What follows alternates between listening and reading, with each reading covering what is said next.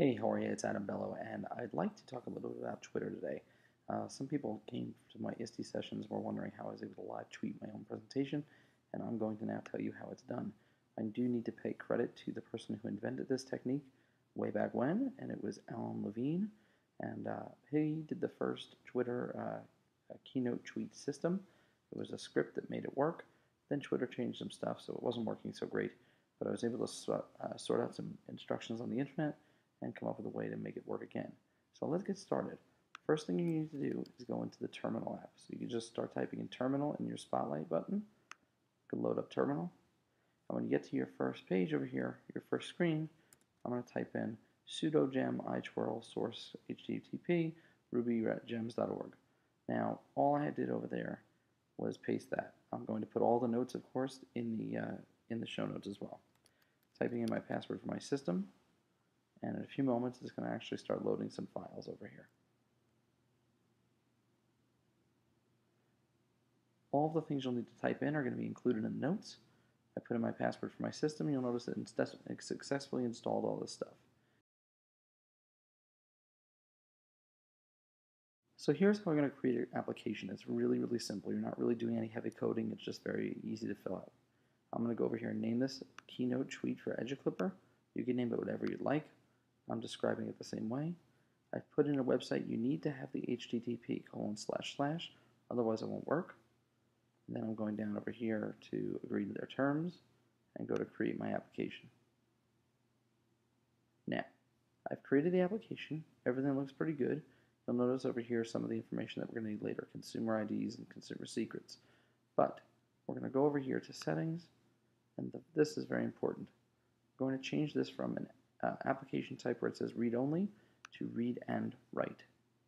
And then we're going to update this Twitter application settings. Back on the details page, and we want to copy this information. We want to get the consumer secret and the consumer key. I'm just going to copy that, and I'm going to open up a new sticky note. That information. Now, here's where it gets interesting. In the show notes, you will see there's actually a code that you're going to need to put in, and it's over here. It is twurl, authorize, and then it says consumer key. Where it says the key, that's where you're going to put the actual key that you got from over here. So I'm going to copy that key. I'm going to put it in where it says the key. And then it says consumer key, the secret. I'm going to take away the secret, and I'm going to put in the secret key. And just paste. Now I take this whole command, and I go to copy. And I'm going to go back over to my terminal over here, and I'm going to paste and hit enter. So now, very, very simple to do. You'll notice over here that this is going to give you a web address in your terminal window. So all you have to do is go over here. It says go to. You're going to copy where it says HTTP API all the way down to where it says 0 and paste it in the supplied pin. So I'm going to copy that in.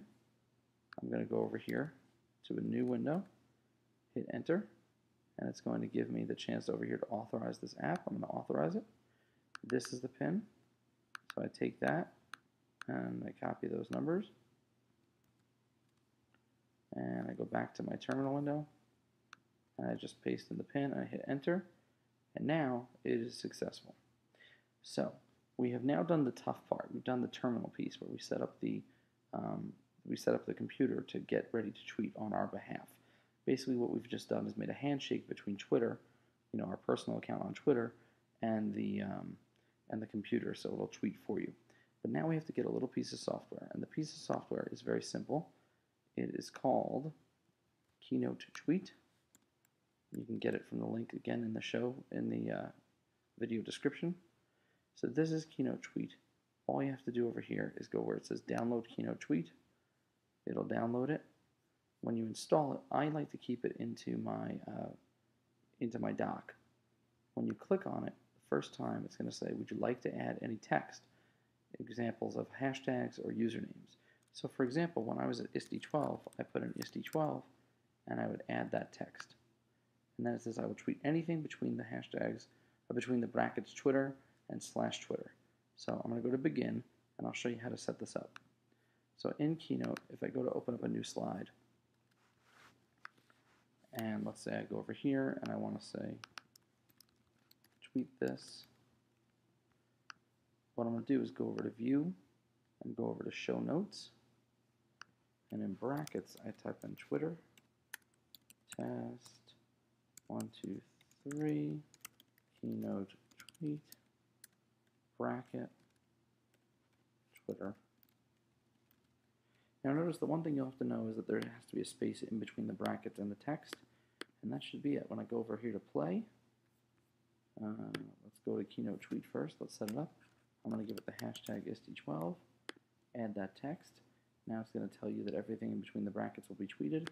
I go to begin, I go to play, and if I go to Twitter, test 1, 2, 3, Keynote tweet st12.